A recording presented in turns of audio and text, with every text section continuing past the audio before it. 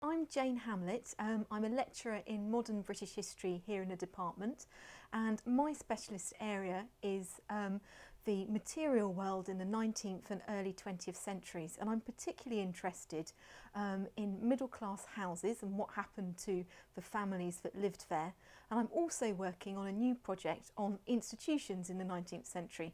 I'm doing a case study of lunatic asylums, public schools and lodging houses, and it's all about how they were furnished and arranged and what the items and objects that people used in those spaces meant to them. So, for example, I'm thinking about what happened to a patient in a lunatic asylum. What objects were they allowed to bring in, and how did that help them remember the places they'd come from?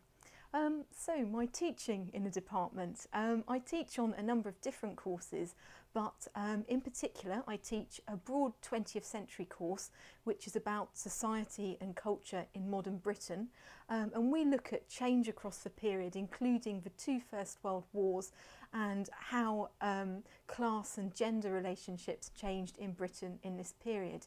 But I'm also very keen on the Victorians, the 19th century, and I teach a course from Rates to Respectability, which looks at the change between the 18th and 19th centuries, and in particular how British society changed with the arrival of the Industrial Revolution and what happened to class and gender relationships when that occurred. So how British society was really transformed in this period.